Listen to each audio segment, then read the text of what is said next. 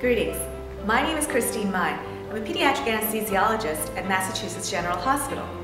In this video, you will hear a story about the development of pediatric fluid resuscitation by Dr. Frederic A. Dr. Berry is a professor emeritus in pediatrics and anesthesiology at the University of Virginia.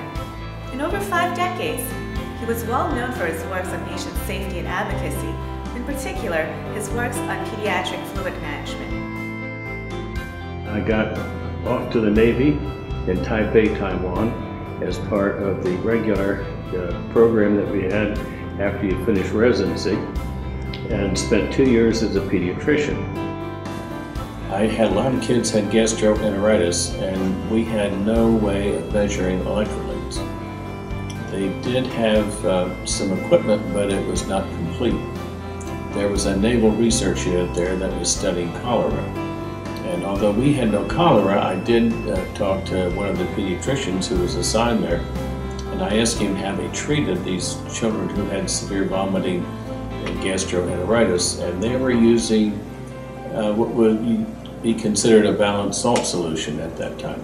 Well, I had 2 or 3 babies who had severe nausea and vomiting, and one of them was semi-conscious when it came in.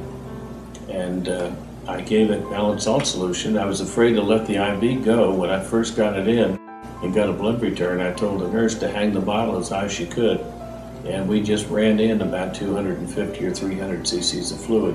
And I wasn't going to let go of the child's foot until I saw an improvement in circulation. And within about 40 minutes as it ran in, I could see the child get better. And within 6 hours, the child was up, standing up in bed.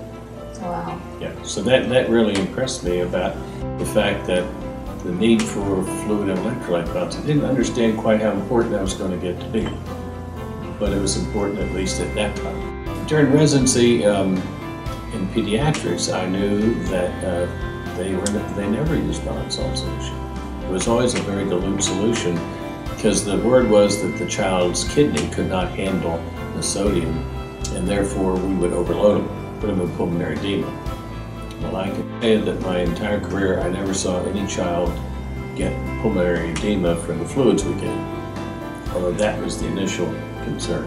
At that time, what type of solutions did they use initially?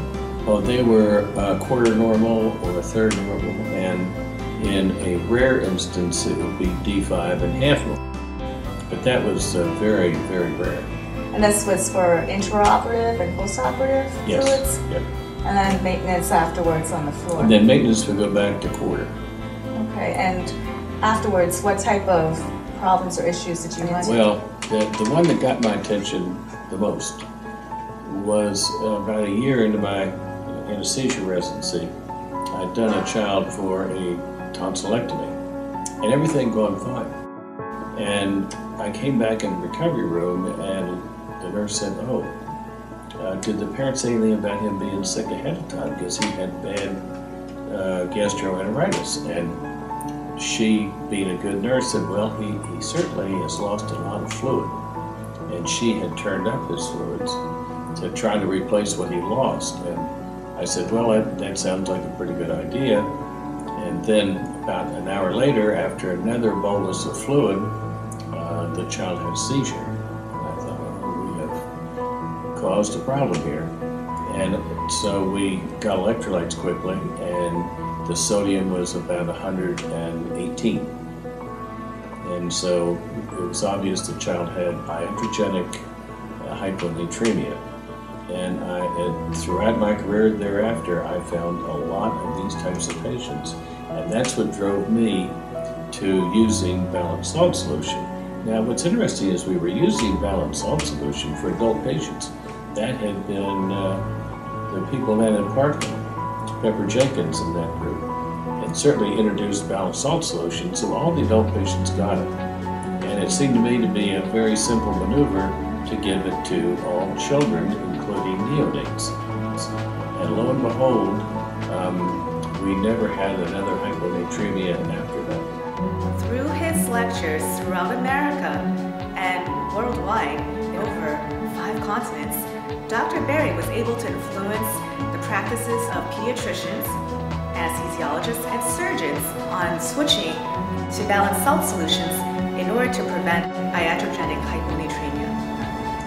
More than publishing it in the journals, it got by way of mouth, and I was doing a lot of medical anesthesia societies where I'd go and talk about the fluids.